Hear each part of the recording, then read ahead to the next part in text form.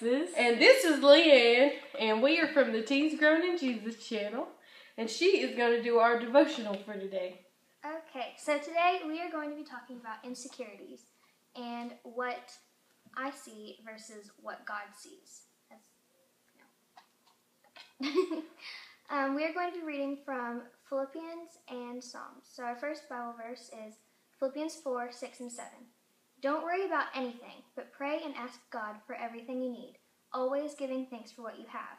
And because you belong to Christ Jesus, God's peace will stand guard over all your thoughts and feelings. His peace can do this far better than our human minds. And our other Bible verse is Psalm 139:14. I praise you, for I am fearfully and wonderfully made. Wonderful all your works. My soul knows it very well.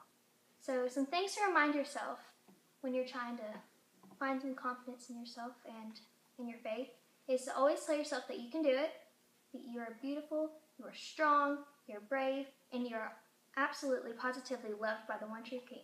And our closing question is, what are some things you can do to stay confident?